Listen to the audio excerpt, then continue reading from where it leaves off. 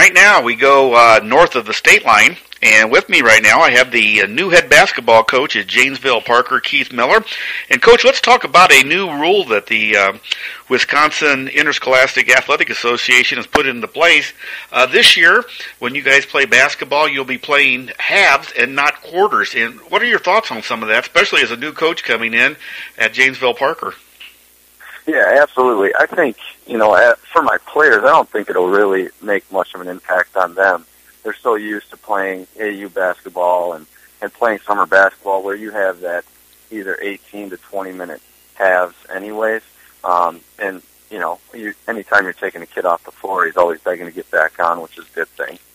For me personally as a coach, it'll just make me monitor my guys a little bit more, those first 5 guys that are in there, and make sure, that they're going to be able to go at the end of the game in that second half and not overworking them, because with those extra breaks with the quarters, it was easy to get those guys off the floor towards the end of the quarters and give them a little extra break and get them right back out there for the meat of the game. So I don't think it'll impact them. It'll just make me a little more mindful of those first 5 guys especially.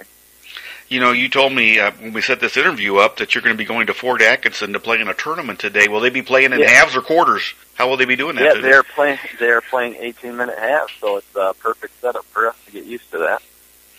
And one thing about kids, I guess they can doesn't bother them at all, like you said. Is that a good thing for you? You don't have to worry about them. Maybe the parents and the older fans you may have to worry about a little bit. Well, yeah, and, obviously with any type of change, there's always, both sides of the argument. But, parent-wise, I feel like, at 18-minute halves, longer periods, a longer game, the parents are going to be able to see their kids play longer. They're going to be out on the court. And I remember, just as a player, too, just feeling like some games, without many calls being made, they just flew by. Mm-hmm. So, and you felt, a little disappointed at the end. You wanted to play a little bit more.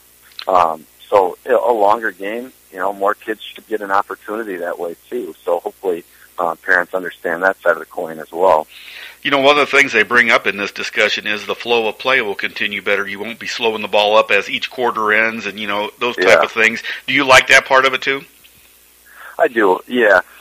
Anytime that the game can just have a smoother rhythm to it, I think it's easier for your athletes to stay engaged and focus on what they're doing. It's a little difficult, pulling out at the end of the quarter, and some guys get a little impatient, whether you are on the offensive end trying to hold for that last shot or you're on the defensive end trying to stay patient and stay in front for that last shot and not foul. So that'll eliminate, 2 of those situations.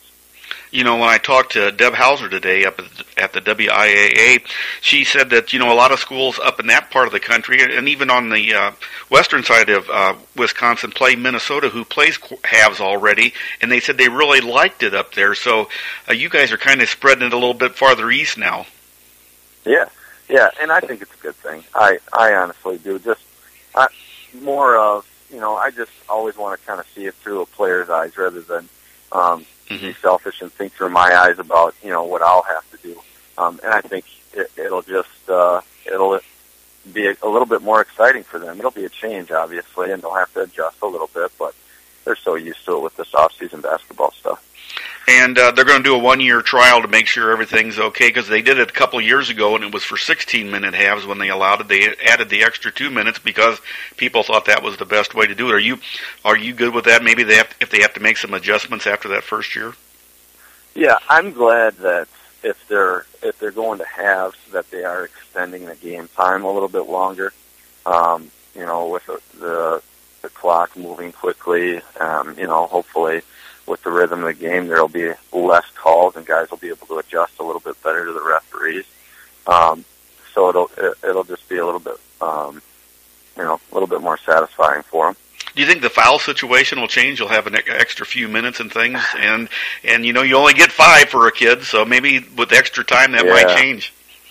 I think that's kind of the big one there is, really monitoring that foul situation, make sure guys aren't picking up that cheap foul in the first, 3-4 minutes of the half, because that definitely will change a little bit. And you're coming down this year for the Thanksgiving tournament that Rockford Public Schools is having, so you'll have to play quarters again down here. Not a problem, just play basketball, right? Yeah, it is what it is. You got to adjust to what you're doing. So, high schoolers, they're not too worried about that stuff. It'll just be stuff that my coaching staff and I have to make sure that we're on top of. And your thoughts real quick on coming down to Rockford. I mean, it's going to be a pretty good tournament. The Madison School's going to be there. Indianapolis Pike's going to be here. It's going to be a nice mixture of schools. As a first-year coach, are you happy to be able to maybe see some different faces and maybe work on some things? Yeah, absolutely. I'm always excited to play, competitive basketball. And that's, one of the first things I said when I got the job at Parker is that the Big 8 Conference, you're playing against great basketball programs throughout the season, top to bottom. And so this tournament will just get us ready for that. Get ready for us to play physical, get ready for us to see, guys that are pushing the ball up the floor that are, very athletic. So that's always a good thing. You don't want to have to, I don't want to say play down, but you want to make sure that you're playing that competition that you'll see during your conference season. And, you look at it as a first-year head coach, you've been in the Janesville system. What kind of team did you have as you go into this first year? And I know you're going to Fort Atkinson to play in that tournament today. Yeah, I'm really excited about the guys that I have right now. They're working hard already. They're excited. We're going through growing pains right now, just adjusting to different offensive and defensive schemes, but they're really handling it well. And they're really showing up to the gym, wanting to learn, showing up to games, and making adjustments throughout the game as we communicate, what we need to change and what habits we kind of need to break. But I have a really strong group of seniors that I really believe are going to take ownership of the team this year and really be good leaders and hopefully, be role models for those underclassmen and the players to come. So. As we cover the state line, we go south of the border for the Illinois part and north of the border. How about a Parker-Craig game? Is that still the highlight in Janesville basketball when you guys play each other? There's nothing like a crosstown rivalry. Mm-hmm. I mean, it doesn't get any better. I grew up in Milton, so I was very aware of the crosstown rivalry, and Milton was always, we always got up to play Janesville, Craig and Janesville Parker, but experiencing it as having, some stake in one side of that rivalry last year, there is nothing like that crosstown rivalry, regardless of where our programs are at with, me being a first-year coach. There's always going to be that sense of pride of who's the basketball team in Janesville.